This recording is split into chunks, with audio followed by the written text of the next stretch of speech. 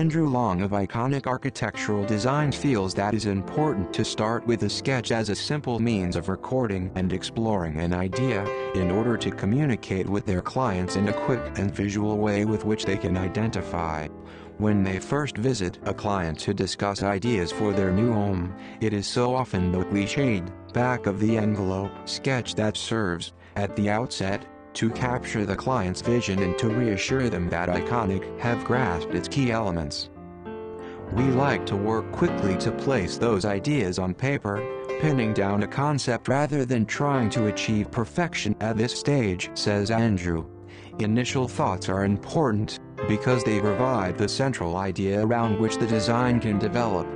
From that sketch, a variety of drawings from presentation drawings, site plans, elevations and floor plans are made, as technical or working drawings, detailing structural elements and services, also illustrations of the completed scheme.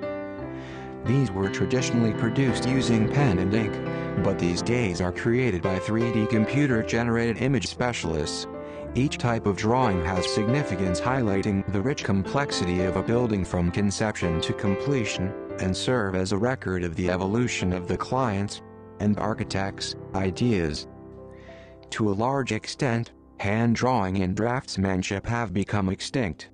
CAD has its place in making the design process quicker and ultimately cheaper, says Andrew. We use a variety of computer-aided design programs.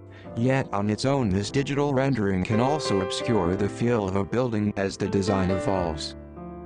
Architecture is the translation of ideas to physical form by a series of designs. It is ultimately the creation of a material product. Hand drawing is a material act. Andrew says, our experience shows that a client connects much more quickly with a building, their future home, after all, if they can take part in the design process from the outset, and watch the building take shape before their eyes through the medium of pen on paper.